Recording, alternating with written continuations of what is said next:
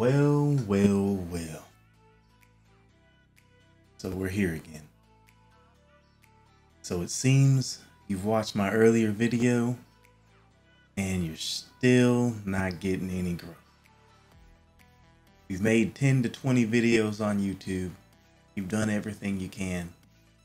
Now you're just stuck and need help. That's a problem. That's where I come in. I'm a problem solver.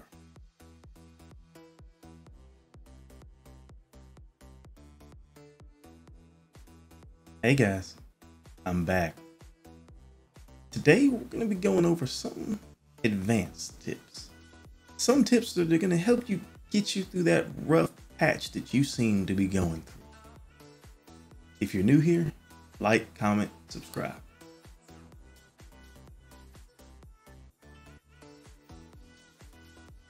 I'm sure you know that there are plenty of YouTube channels out there giving you tips and tricks on how to grow your YouTube channel.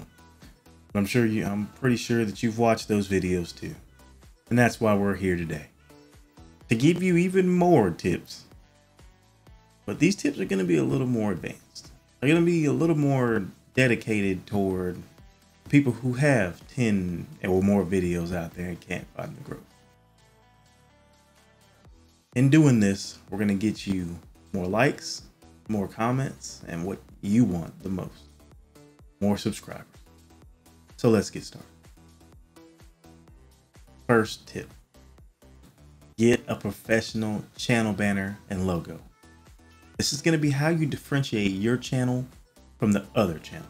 This is going to be what people see when they come to your channel. This is going to be your image. So make sure to get a professional channel banner and logo, because this is what separates the men from the boys, the women from the girls, the adults from the kids. You get where I'm going with this. This is how you separate yourself and make yourself stand out. Now, if you're not the greatest at graphic design, or even if you are really good at graphic design and you think your channel banner looks okay, it's always good to have somebody else's opinion, somebody else's thought input into what they think your banner should look like, or what they think your channel icon or logo should look like. Because even though we like what our logo looks like, it's always good to step back and have somebody else do it so they can come at it at a different angle than you can come at it. Because that might be the difference on 1 subscriber or 5 subscribers. Now, if you're like some people who have no idea on where they can go and get a cheap channel banner or logo, then I would suggest going to Fiverr.com.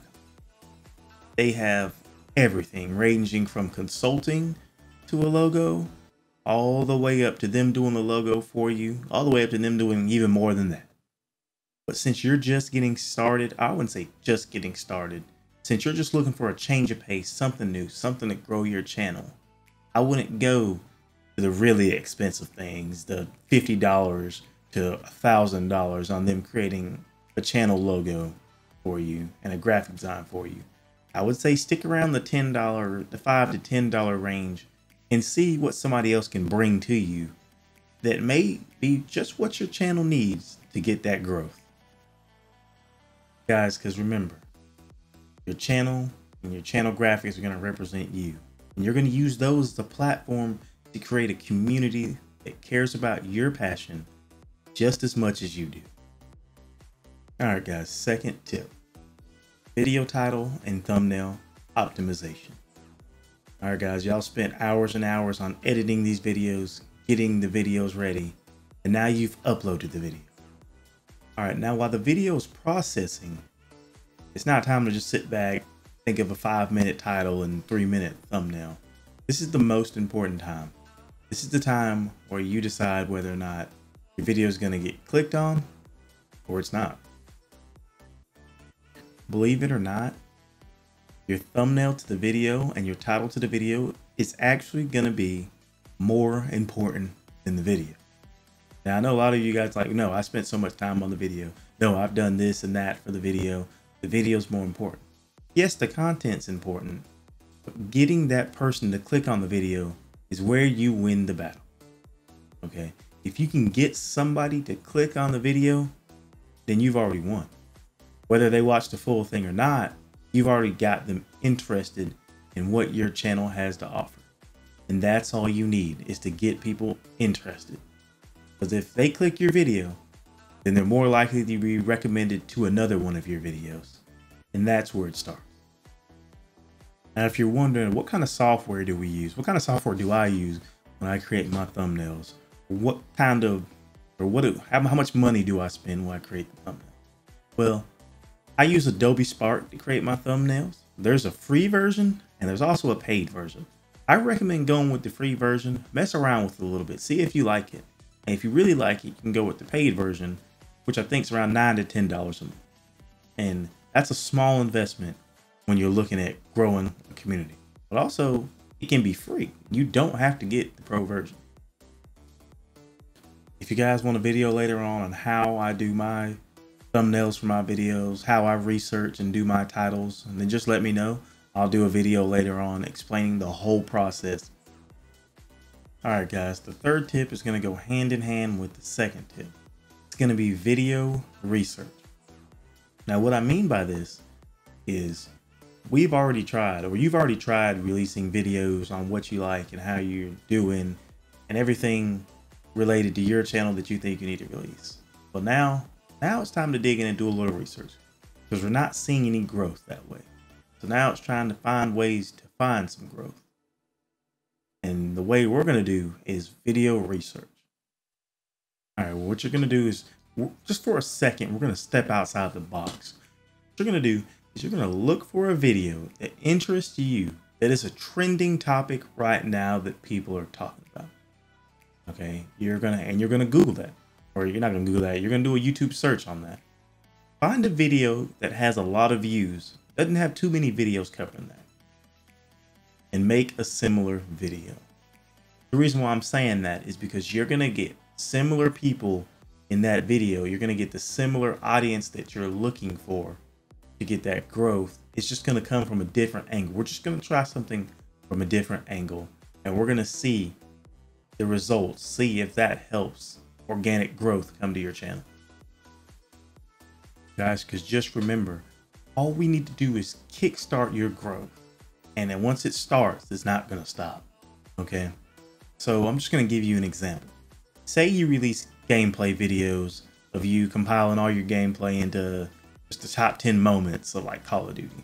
Well, instead of releasing another top 10 moments of Call of Duty or another highlights of the Call of Duty gameplay, let's take a step back and release a next gen console talk video where you talk about your opinion on the next gen consoles that are coming out, the next gen Xbox and next gen PlayStation, and just give your thoughts and opinions.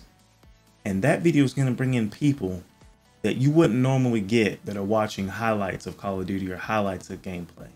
However, it's not that those people don't watch that gameplay. They just would have never seen your gameplay without going to talk about the next gen consoles. Fourth tip. Okay. This is SEO, search engine optimization. This is how you're going to get your video to appear first in the search results when other people are searching for a similar topic or the same topic that you're talking about. Now, I'm sure all of us have looked at how to do this. All of us have watched videos on how to optimize our searches and how to get them down or get our video ranked above other people. So, you know what? Never mind. I'm not going to talk about it. If you really want to know about it, there's plenty of videos out there. Just know the fourth tip is search engine optimization. The fifth tip of this is going to be consistency. Guys, make sure to stay consistent when releasing your videos. At least one video a week should be uploaded to YouTube. Unless you're one of those channels that do really in-depth content, that do a lot of research, the video just comes together perfectly, then you can release one video a month. But it's going to be really hard to gain traction doing that. It should be at least, when you're in this stage to try to get that growth, you got about 10 videos uploaded. There should be one video a week. Because if you do one video a week and you're consistent about uploading on the same day a week, then YouTube's algorithm is going to pick you up and they're going to be more likely to recommend you if you do this. If you don't post more than once a week or less than once a week, then YouTube's algorithm isn't gonna recommend your videos, and it's gonna be really hard to be discovered without going through some external thing like paying for ads or paying for somebody else to advertise you. Also, go ahead and create a series. Go ahead and create a playlist of something. Because if you do that and one of your videos go viral, YouTube is gonna be more likely to recommend that next video in the playlist for that viewer to watch. And if they watch that video too, they're that much more likely to be turned in to a subscriber to your channel.